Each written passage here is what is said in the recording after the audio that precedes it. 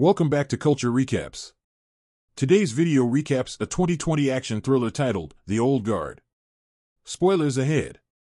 Like, share, subscribe, and enjoy. The film starts with four people laying on the ground, riddled with bullets. We hear the voice of Andromache the Scythian Andy, saying how tired she is of all this. Sometime earlier, Andy meets with one of her partners, Booker, in Morocco. They join their other partners, Joe and Nikki. The four of them are immortal assassins who have lived for centuries. They are so devoted to staying hidden that Andy must discreetly erase a picture that a group of women took that she is seen in. They are set to meet with an ex-CIA operative, James Copley, who tasks them with catching a militia responsible for terrorizing locals with kidnapping and violence. The team accepts the mission and is flown to South Sudan. As they gear up and enter the base, they quickly realize they were set up before the militia in question steps out to mow them all down with bullets, leading to the intro scene. The four lay bleeding until their powers allow them to push the bullets out and heal quickly. The militia is surprised, but have little time to react further as the team starts killing them, with Andy wielding her axe against the mercs. They spot a camera and figure that Copley had set it up to expose their secret. Andy destroys the camera, and the four escape and resolve to stick together to find Copley. In Afghanistan, a team of U.S. Marines head into a base to rescue women who are being held captive by a terrorist leader. Niall Freeman leads the team in, and one of the women directs her to the target. Niall and her partners head in and shoot at the target. She tries to stop his bleeding to take him in alive, but he grabs a knife and slashes her throat. Niall's partner Dizzy goes to tend to her wound as Niall appears to lose consciousness. As this happens, the four assassins experience the same vision of Niall together, realizing that there is another like them that is out there. They change course and head to find her. In the medic tent, Niall's neck wound has completely healed, to the surprise of Dizzy and the other Marines.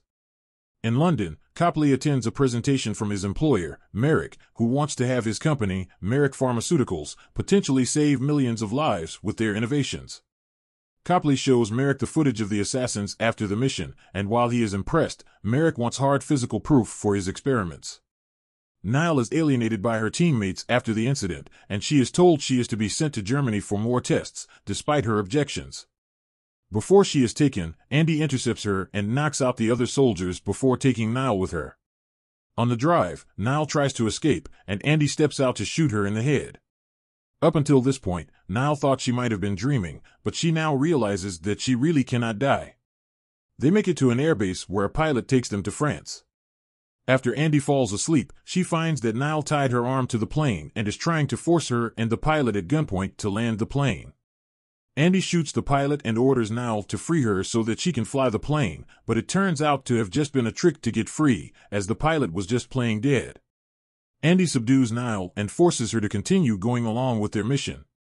Andy and Niall arrive at their hideout to meet the other guys. Niall is told what their team does and how their powers work, as well as the fact that they have lived through, and even been involved in, countless historical events. Andy explains that they can eventually die, but they never knew when it could happen, why or how it does, as they lost a fellow immortal warrior centuries earlier after his wounds never healed. At night, Niall wakes up startled after telling the guys she saw a vision of a woman trapped in an iron coffin, screaming and thrashing about. Booker tells her that the woman was a former partner of theirs, Gwen, who was the first of the immortals that Andy found.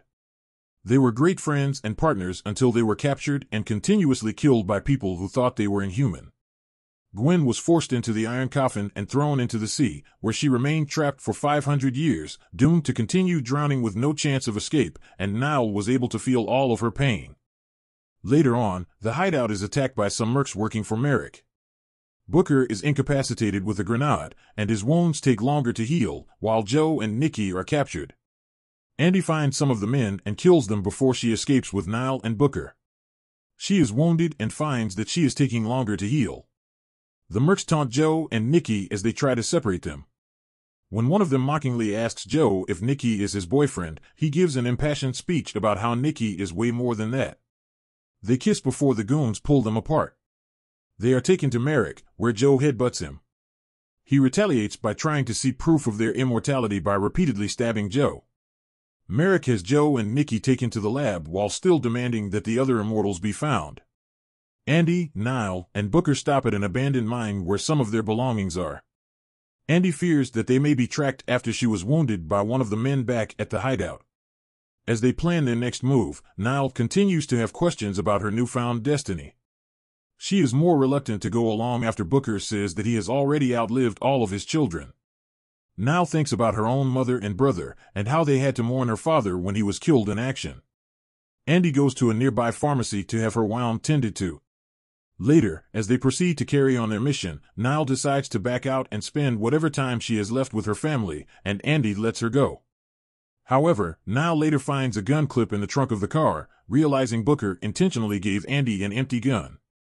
Andy and Booker track down Copley and move in to get him, but Booker reveals his alliance with Copley and shoots Andy in the back. He justifies his betrayal by saying that Merrick may have found a way to end their immortality so that they can die peacefully. Booker then notices that Andy is still not healing as quick as she was. Merrick has his men take her and Booker to join Joe and Nikki, fully intent on potentially killing them all if it means he has found his breakthrough. After Joe and Nikki find out about Booker's deception, they turn on him as well. Niall finds Copley and forces him to help her rescue the others, but he is more than willing after seeing what kind of man Merrick really is. Copley had been gathering information on the exploits and heroics that the Immortals have performed throughout the centuries. They make it to Merrick's building and kill his men before freeing the Immortals. Instead of leaving, Andy opts to stop Merrick then and there to prevent him from hunting them any further. After killing another slew of mercenaries, Merrick finds Andy and Niall. After he attacks, Andy jams her axe into his neck, and as he tries to shoot her, Niall tackles him out the window and they both land on a car. Niall heals up while Merrick is a dead bloody mess. The team then leaves together, and Andy's wounds eventually heal. Copley helps set up Niall's situation as being killed in action, meaning her family will have to mourn her as they did her father. Meanwhile, the other Immortals force Booker into a century-long exile for his betrayal, and he bids them farewell. The others decide to continue working with Copley as long as he can help them stay hidden. 6 months later, Booker drunkenly returns to his apartment in Paris. He is greeted by a very unexpected visitor, Gwen. Thanks for watching.